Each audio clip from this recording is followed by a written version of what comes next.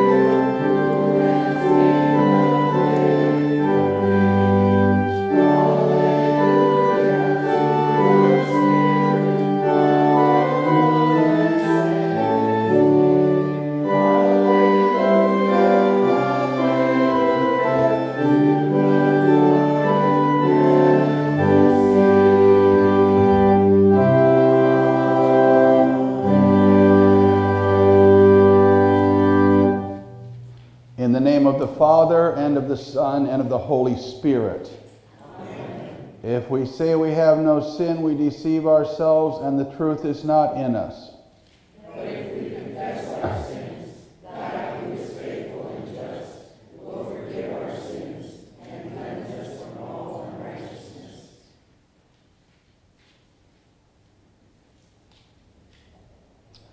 Let us then confess our sins to God our Father, most merciful God. We confess that we are by nature sinful and unclean. We have sinned against you in thought, word, and deed, by what we have done and by what we have left undone. We have not loved you with our whole heart. We have not loved our neighbors as ourselves. We justly deserve your present and eternal punishment. For the sake of your Son, Jesus Christ, have mercy on us. Forgive us, renew us, and lead us, so that we may delight in your will and walk in your ways, to the glory of your holy name. Amen. Almighty God, in his mercy, has given his Son to die for you, and for his sake forgives you all your sins. As a called and ordained servant of Christ, and by his authority, I therefore forgive you all your sins, in the name of the Father, and of the Son, and of the Holy Spirit. Amen. Let your steadfast love comfort me according to your promise to your servant. Your hands and faith and passion, that you may understand that I may learn your commands. Those who fear you shall see me and rejoice, because I have hoped in your word. I know, O Lord, that your just decrees are righteous, and that in faithfulness you have afflicted me. Let your mercy come to me, that I may live, for your law is my delight. Glory be to the Father, and to the Son, and to the Holy Spirit, as it was in the beginning, is now, and will be forever. Amen. Let your steadfast love comfort me, according to your promise to your servant. In peace let us pray to the Lord. For the peace from above and for our salvation, let us pray to the Lord.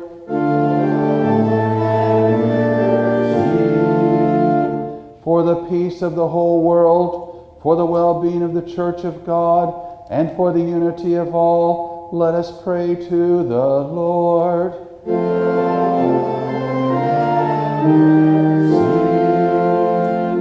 For this holy house, and for all who offer here their worship and praise, let us pray to the Lord.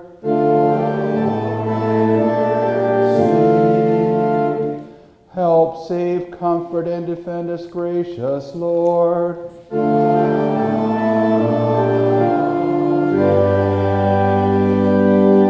Glory to God in the highest, and peace to his people on earth.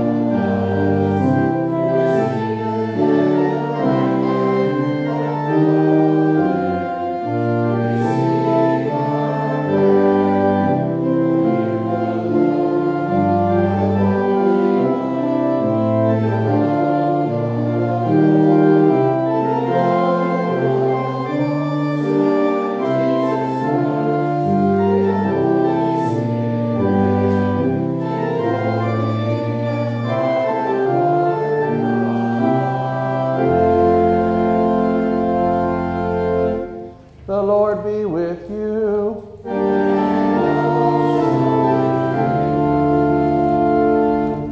Let us pray. O God, you are the strength of all who trust in you, and without your aid we can do no good thing. Grant us the help of your grace, that we may please you in both will and deed, through Jesus Christ, your Son, our Lord, who lives and reigns with you in the Holy Spirit, one God, now and forever.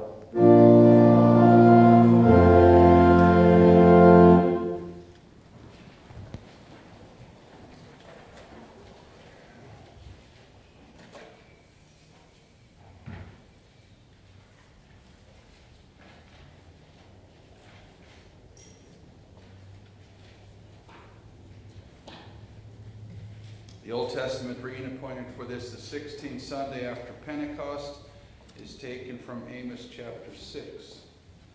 Woe to those who are at ease in Zion, and to those who feel secure on the mountain of Samaria, the notable men of the first of the nations to whom the house of Israel comes. Pass over to Calneh Sea, and from there go to Hamath the Great, then go down to Gath of the Philistines. Are you better than these kingdoms? Or is their territory greater than your territory? Or you who put far away the day of disaster and bring near the seat of violence? Woe to those who lie on beds of ivory and stretch themselves out on their couches and eat lambs from the flock and calves from the midst of the stall, who sing idle songs to the sound of the harp, and like David invent for themselves instruments of music, who drink wine in bowls and anoint themselves with the finest oils, but are not grieved over the ruin of Joseph. Therefore, they shall now be the first of those who go into exile, and the revelry of those who stretch themselves out shall pass away. This is the word of the Lord. Thanks be to God. The epistle is from 1 Timothy chapter 3. The saying is trustworthy. If anyone aspires to the office of overseer, he desires a noble task. Therefore, an overseer must be above reproach, the husband of one wife, sober-minded, self-controlled, respectable, hospitable, able to teach, not a drunkard, not violent but gentle, not quarrelsome, not a lover of money. He must manage his own household well, with all dignity, keeping his children submissive. For if someone does not know how to manage his own household, how will he care for God's church? He must not be a recent convert, or he may become puffed up with conceit and fall into the condemnation of the devil. Moreover, he must be well thought of by outsiders, so that he may not fall into disgrace, into a snare of the devil. Deacons likewise must be dignified, not double-tongued, not addicted to much wine, not greedy for dishonest gain. They must hold the mystery of the faith with a clear conscience, and let them also be tested first. Then let them serve as deacons if they prove themselves blameless. Their wives likewise must be dignified, not slanderers, but sober-minded, faithful in all things. Let deacons each be the husband of one wife, managing their children and their own households well. For those who serve well as deacons gain a good standing for themselves, and also great confidence in the faith that is in Christ Jesus. This is the word of the Lord. Thanks be to God. Rise for the gospel.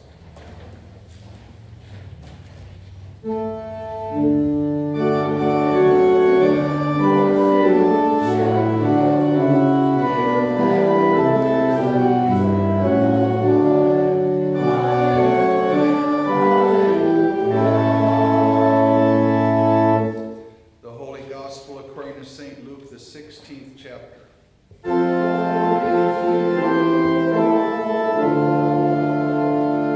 Jesus said, "There is a rich man who was clothed in purple and fine linen, and who feasted sumptuously every day. And at his gate was laid a poor man named Lazarus, covered with sores, who desired to be fed with what fell from the rich man's table. Moreover, even the dogs came and licked his sores. The poor man died and was carried by the angel to Abraham's side. The rich man also died and was buried. And in Hades, being in torment, he lifted up his eyes and saw Abraham far off and Lazarus at his side. And he called out, 'Father Abraham, have mercy on me, and send Lazarus to dip the end of his finger in water and cool my tongue, for I am in anguish in this flame.'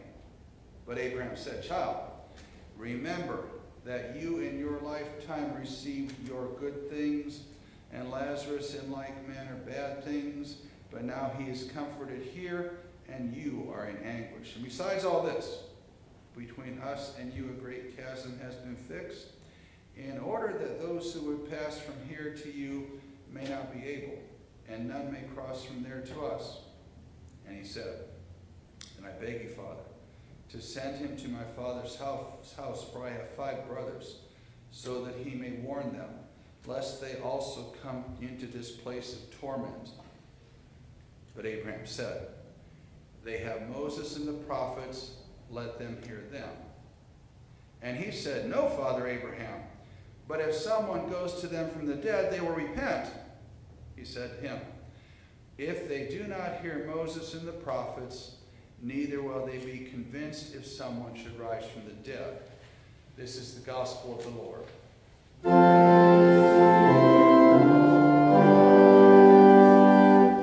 Be seated.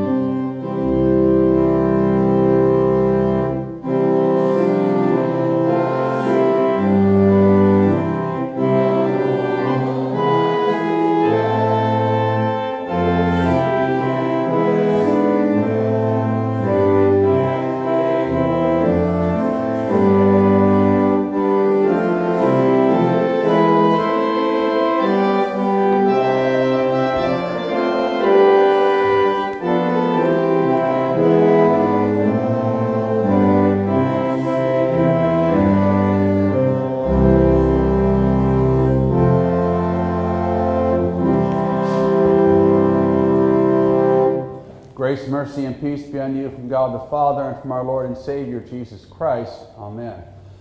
The Word of God for our consideration this morning is taken from the 16th chapter of St. Luke, which has already been read. Please be seated. You know, the rich man was not a Christian. How do you know that the rich man was not a Christian?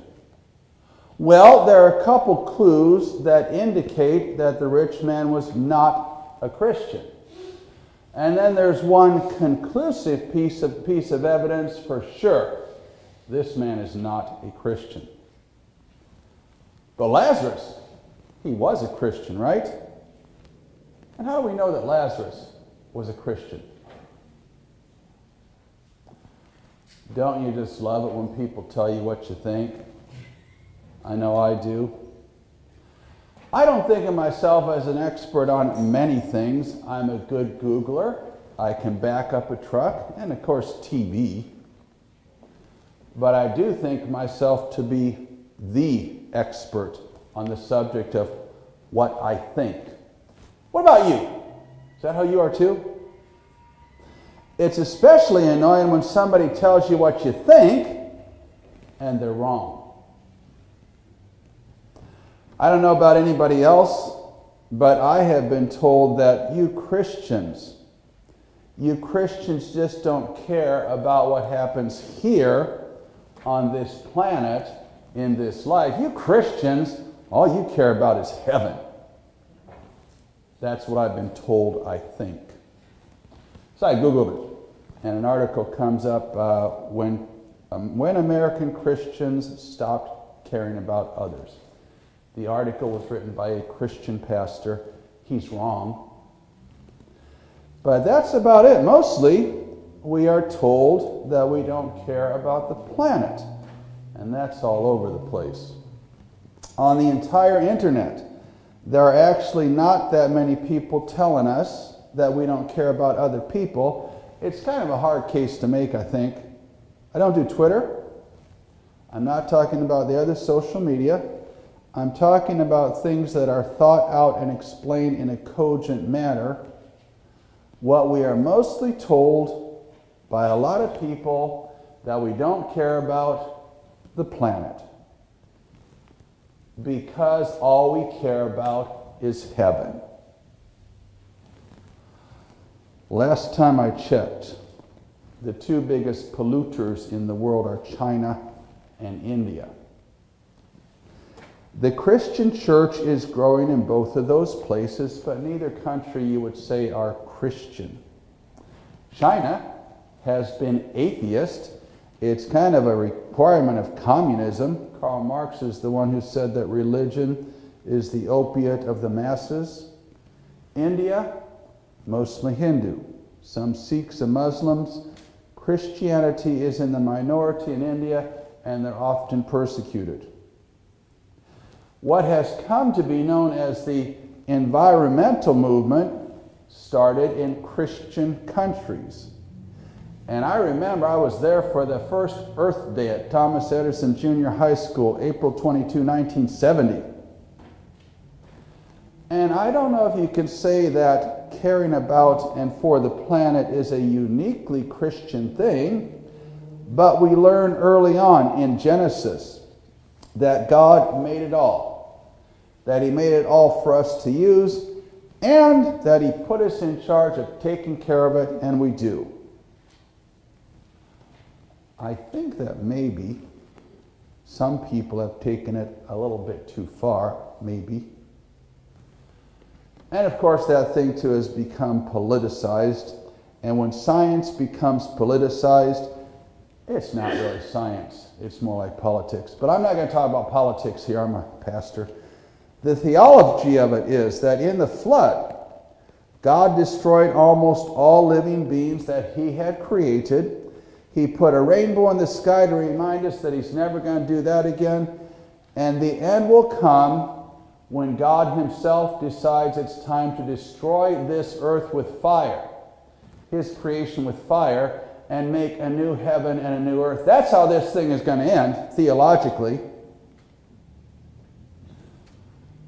So that's your first clue that the rich man, are we going to talk, is he going to talk about money again?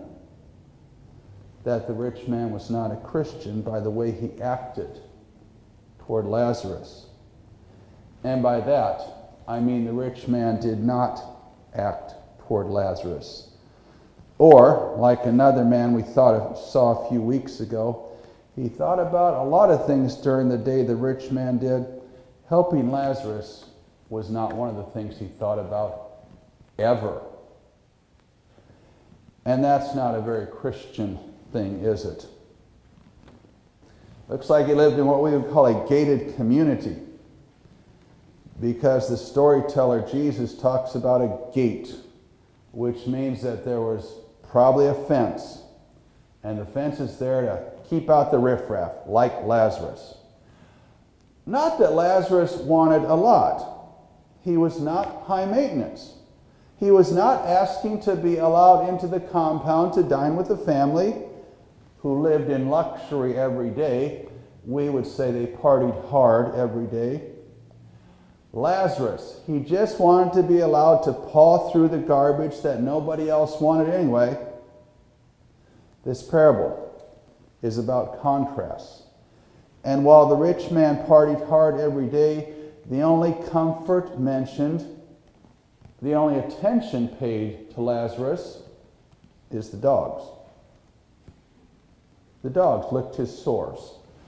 Ulcerated skin is what we're talking about here. It's a symptom, maybe caused by poor circulation. I'm not a doctor, but I'm thinking maybe malnutrition can cause those kinds of sores. Actually, the first clue that the man is not a Christian is that he's a rich man. He's a rich man. And when Jesus tells a story involving a rich man, probably he's not going to be the good guy. The rich man is probably going to play the villain, which is actually true, except when he doesn't.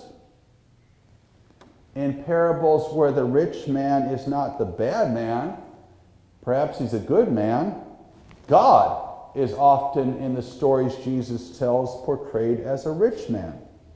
So, there's nothing wrong with being rich. And if you think that having wealth keeps you from heaven and earns you a trip to hell, then you need to dispose of that wealth and do it right away. Me, I'm not going to do that. I don't believe that. And I do understand that I can't take it with me. To be sure, wealth can be, often is a distraction. But you know what? If you don't have a stock portfolio, you probably don't even care what happened in the market this week. Oh, so if you're going to tell me that it's okay to have wealth, go ahead and talk about money every Sunday, Pastor. We don't really have class in this country. And by that I mean the nobility, that sort of thing. The Constitution of the United States eliminates the class system. They put on a nice funeral for Elizabeth, didn't they? Nice funeral? No, I did not get up at 4 o'clock in the morning to watch it. And yes, I would have TiVo'd it, but you may have heard that I fired the dish. It's in the basement. But I got a DVR that can record off the antenna. So 6 hours of coverage, we hit the highlights, the parts in church. I don't care about them driving around, the parts in church. It was a pretty traditional funeral. Sounded a lot like a Lutheran funeral. So how did the royals get to be the royals? The larger question is how, in any given society, some people come to dominate over other people, and that's what we call the class system, especially when it continues generationally. The simple answer is that in the beginning, whoever is bigger, stronger, smarter, that's how class develops. They become the nobility of that group of people. And the man who often could afford the best horses, weapons, and become the best warrior became the leader, and that's how nobility gets started. Passed down from generation to generation, and maybe after a few generations, the nobility is not very strong, smart, or big. Most of the European countries have gotten rid of the royals. You lose a world war. England has won her world wars. You're welcome. And the gap between the wealthy, that's the Queen and the rest, in England, and the poor, it's a big gap. Compare and contrast.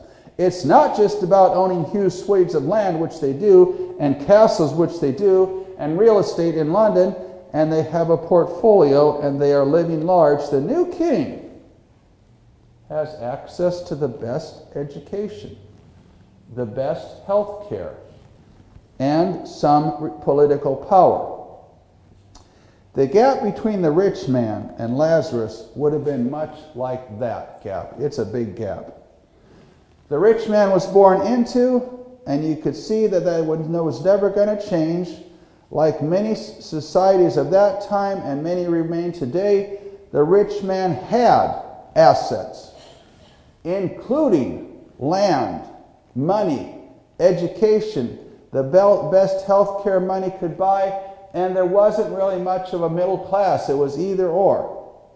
He thought himself to be the better of the common man Lazarus, and so did most of the people in that society. Lazarus, he was born into nothing. And in this life, he was never going to have, never going to be anything. But we got rid of that from the get-go. Article 1, Section 9, Clause 8. No title of nobility shall be granted by the United States, and no person holding any office of profit or trust under them shall, without the consent of Congress, accept any present, emolument, office, or title of any kind, whatever, from any king, prince, or foreign state. We got rid of that. It's in the Constitution. I have a copy of my great-grandfather Bengt Peter's citizenship papers. Quote, his citizenship papers say, he probably had to take a class or something. He's permitted to take the oath to support the Constitution of the United States and the usual oath, whereby he renounced all allegiance and fidelity to every foreign prince, potentate, state, and sovereign, and more particularly to Oscar II, King of Sweden, whereof he was heretofore a subject. And that's kind of the way it works here, isn't it? I don't think many of us even think in terms of class or nobility. It's just not our thing. We tend to not want to have things given to us, whether a title of nobility or cash, but we prefer to, Elon Musk is from South Africa. He emigrated to Canada because it was easy, and so he could enter America more easily. He wanted to make money. He builds cars and rockets, and he's very wealthy. And that's an American thing, but he's never going to be Sir Elon. And like many of the new rich, Elon Musk is not a Christian. He makes no claim to be a Christian, and it shows. Steve Jobs, the Apple guy, you maybe haven't heard this. He started out as a Lutheran in Wisconsin, and Steve Jobs ended up Buddhist. That's not a good look for eternity. Zuckerberg and the rest of them. Not many dot-com billionaires seem to be Christians. We talked last week about Andrew Carnegie, the steel guy. He and the other robber barons who never robbed anybody. Rockefeller was a Baptist. Vanderbilt, the train guy, was a Moravian, and the like. And I personally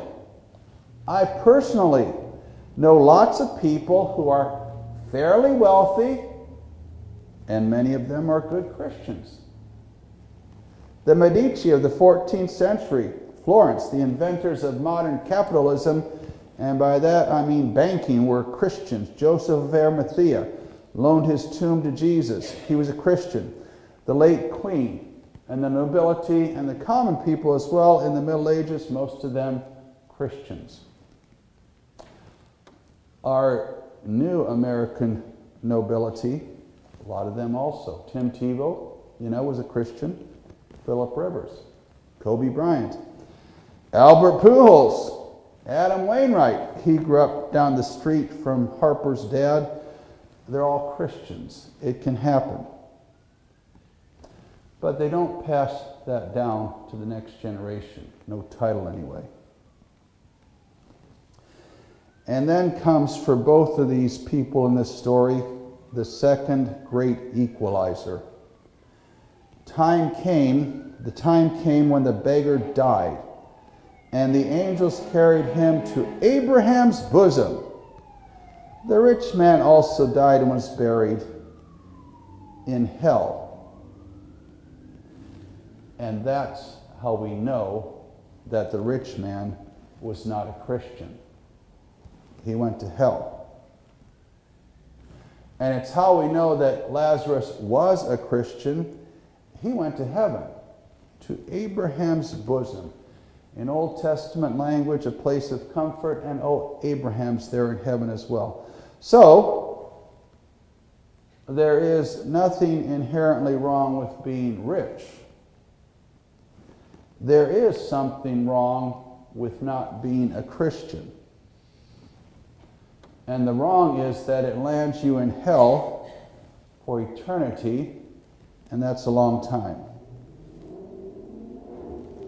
The first great equalizer is Christian baptism. You become a Christian, you keep the faith, you get into heaven, the same heaven as the rest of the Christians.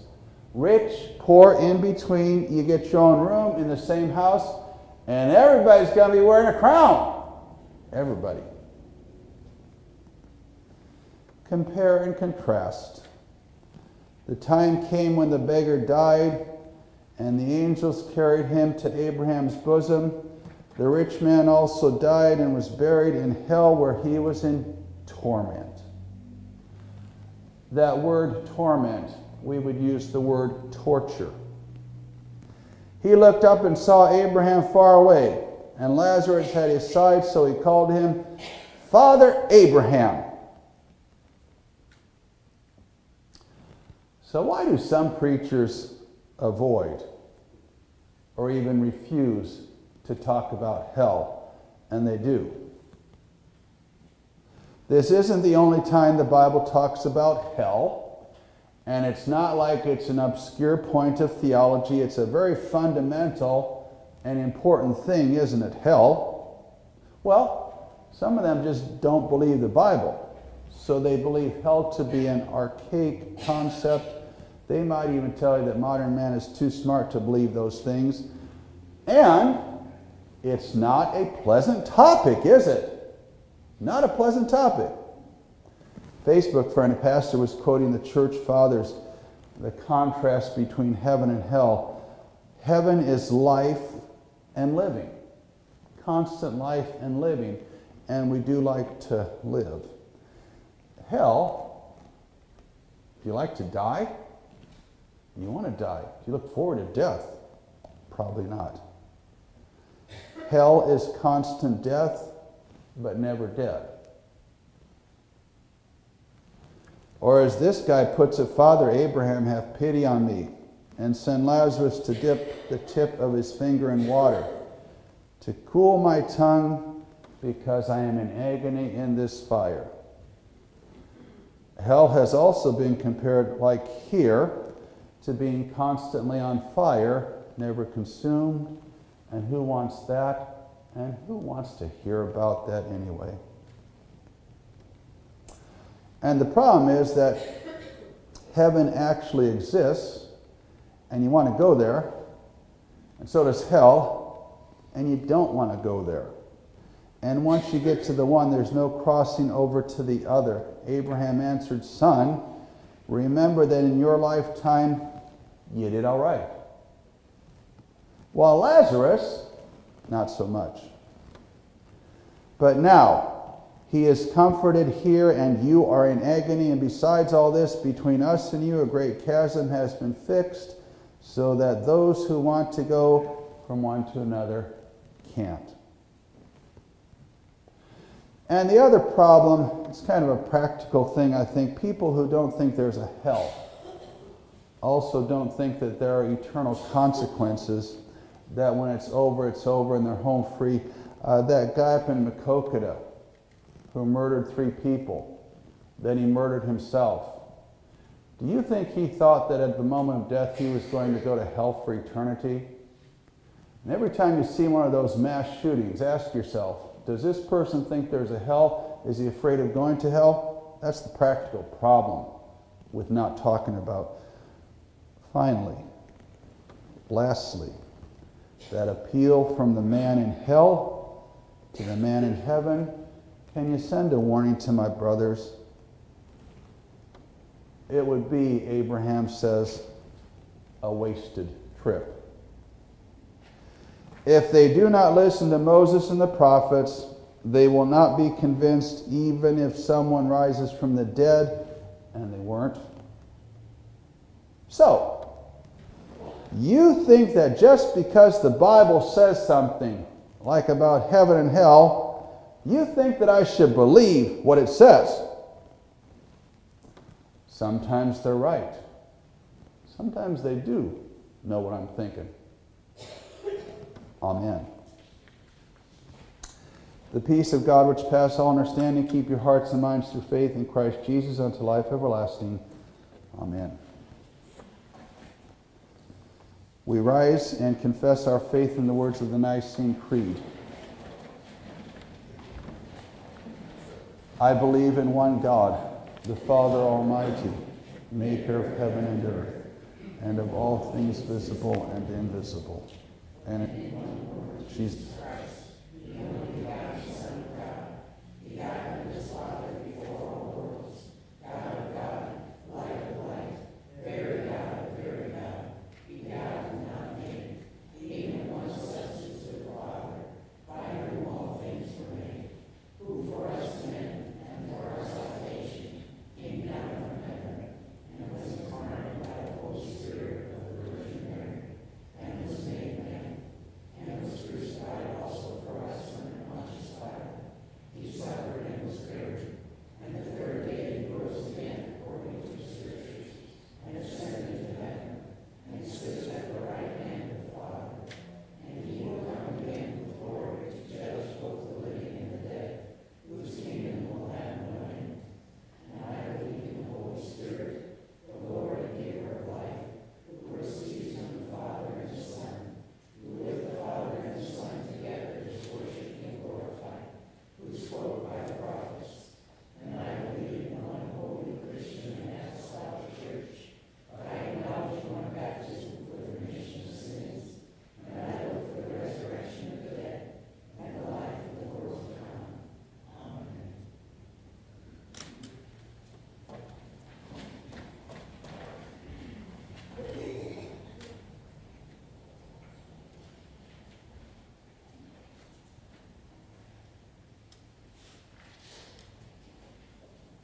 Almighty God, our Heavenly Father, your mercies are new unto us every morning.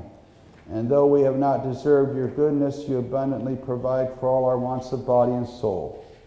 Grant us your Holy Spirit that we may heartily acknowledge your merciful goodness towards us. Give thanks for all your benefits and serve you in willing obedience through Jesus Christ our Lord.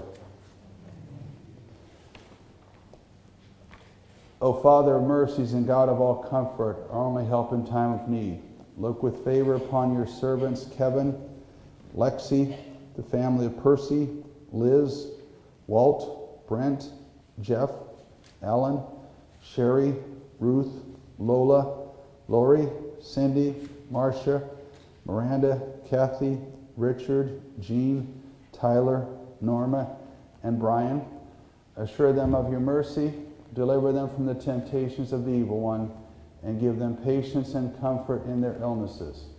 If it please you, restore them to health or give them grace to accept these tribulations with courage and hope through Jesus Christ our Lord.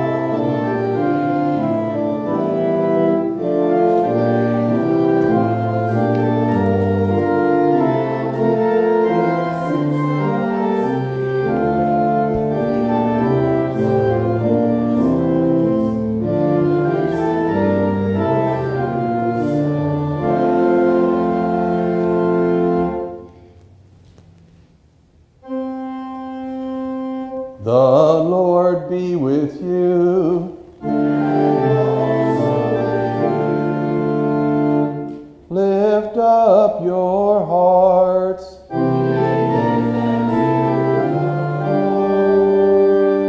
Let us give thanks to the Lord our God.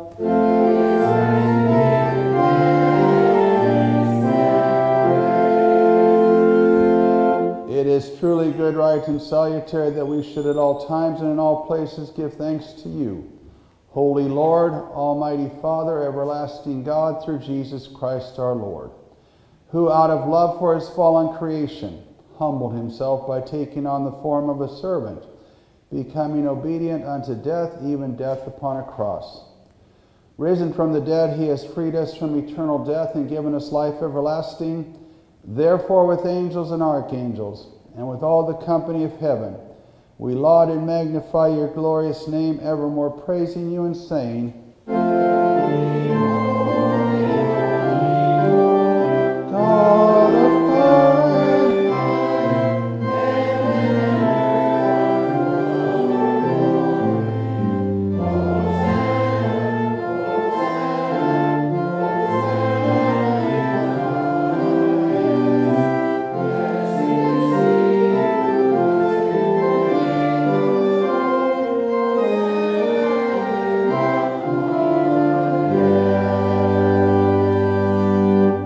Blessed are you, Lord of heaven and earth, for you have had mercy on those whom you created, and sent your only begotten Son into our flesh, to bear our sin and be our Savior. With repentant joy we receive the salvation accomplished for us by the all-availing sacrifice of his body and his blood on the cross. Gathered in the name and the remembrance of Jesus, we beg you, O Lord, to forgive, renew, and strengthen us with your word and spirit. Grant us faithfully to eat his body and drink his blood as he bids us do in his own testament. Gather us together, we pray, from the ends of the earth, to celebrate with all the faithful the marriage feast of the Lamb in his kingdom, which has no end. Graciously receive our prayers. Deliver and preserve us. To you alone, O Father, be all glory, honor, and worship, with the Son and the Holy Spirit, one God, now and forever. Lord, remember us in your kingdom and teach us to pray. Our Father, who art in heaven, hallowed be thy name. Thy kingdom come, thy will be done, on earth as it is in heaven. Give us this day our daily bread, and forgive us our trespasses, as we forgive those who trespass against us. And lead us not into temptation, but deliver us from evil. For thine is the kingdom, and the power, and the glory, forever and ever. Amen. Our Lord Jesus Christ, on the night when he was betrayed, took bread, and when he had given thanks, he broke it and gave it to the disciples and said, Take, eat, this is my body which is given for you. This do in remembrance of me. In the same way also he took the cup after supper, and when he had given thanks, he gave it to them, saying, Drink of it, all of you. This cup is the New Testament in my blood, which is shed for you for the forgiveness of sins. This do as often as you drink it in remembrance of me. The peace of the Lord be with you always.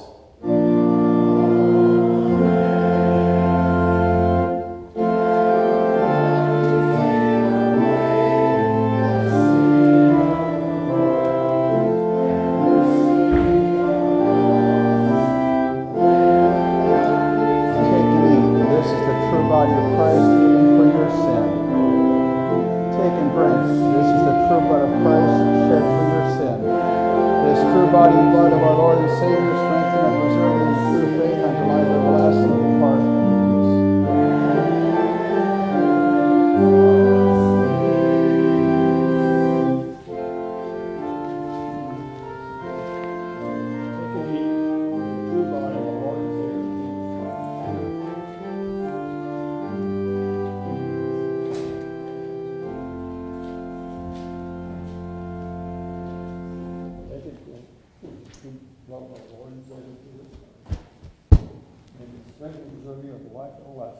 Depart in peace. Amen.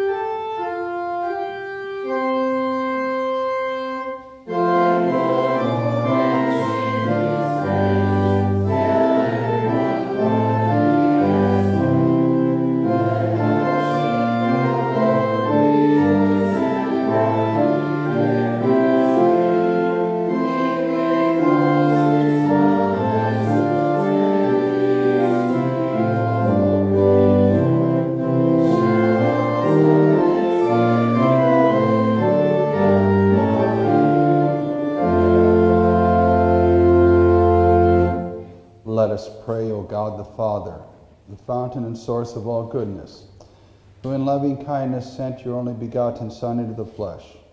We thank you that for his sake you have given us pardon and peace in this sacrament, and we ask you not to forsake your children, but always to rule our hearts and minds by your Holy Spirit, that we may be enabled constantly to serve you through Jesus Christ, your Son, our Lord, who lives and reigns with you in the Holy Spirit, one God, now and forever.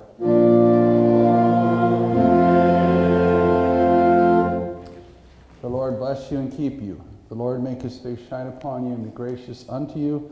The Lord look upon you with favor and give you peace.